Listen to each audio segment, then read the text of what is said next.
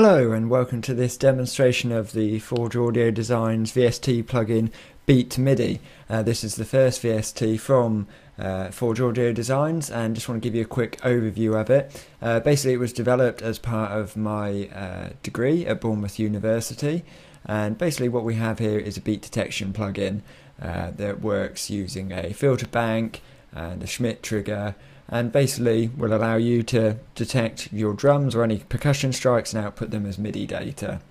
What you can see on the screen at the moment is the interface of Beat to MIDI.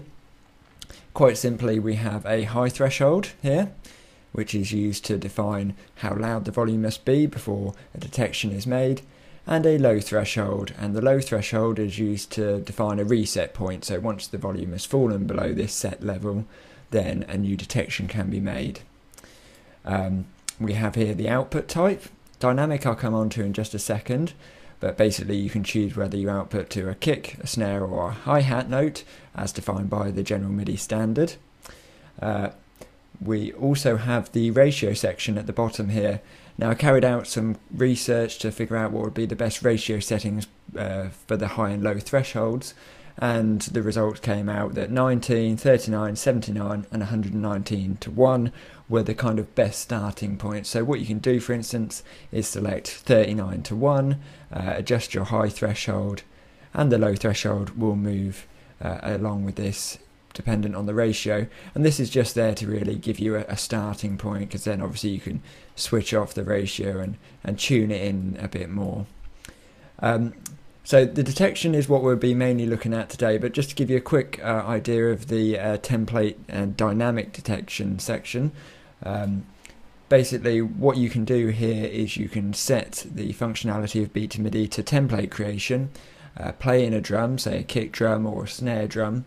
Then if you're choosing your output type as dynamic, based upon the template that has been created, the plugin will then detect and output the correct note, whether it's a kick drum or a snare drum. But today we're just going to be looking at the output when we've defined specifically to a kick, snare or a hi-hat. And to demonstrate this, we have 3 audio tracks here of a multi-track project of a kick, snare and hi-hat. Now I'll just play that acoustically first.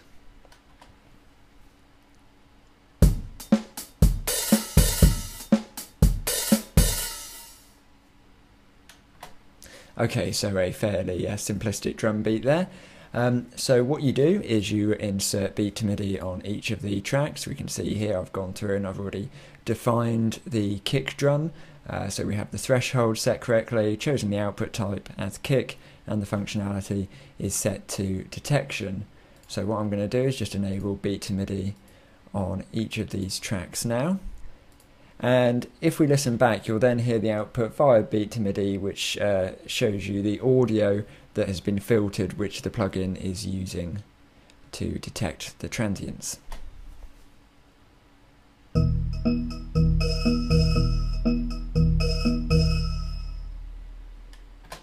So it sounds a little different, and in future updates we will be adding the option to either hear the original sound or the filtered sound. But like I say, this is the very first version of Beat to MIDI at the moment. So what I'm going to do now is I've got the plugin running on each audio track. I've created MIDI tracks for each of those, and I've chosen the input to the MIDI track as the output from the respective instance of the plugin.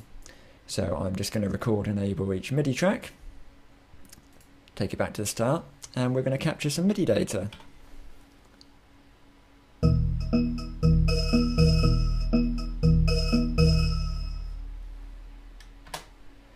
Okay, so as you can see, we now have some MIDI data.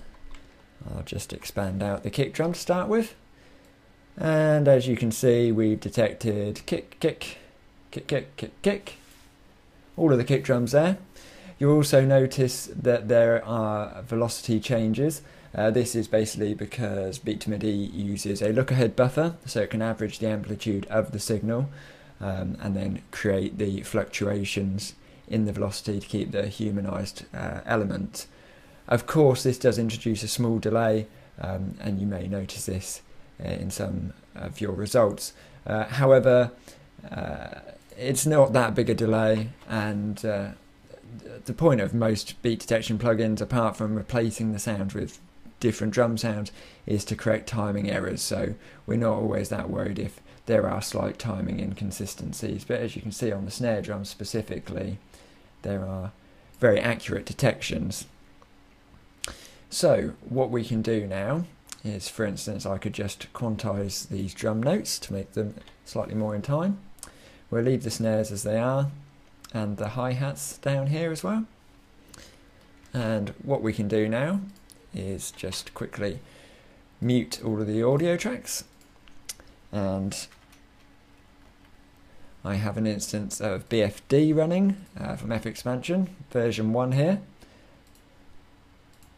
and for each of the kick, snare and hi-hat tracks I have already set it to be outputting MIDI to BFD. So now if we listen back again,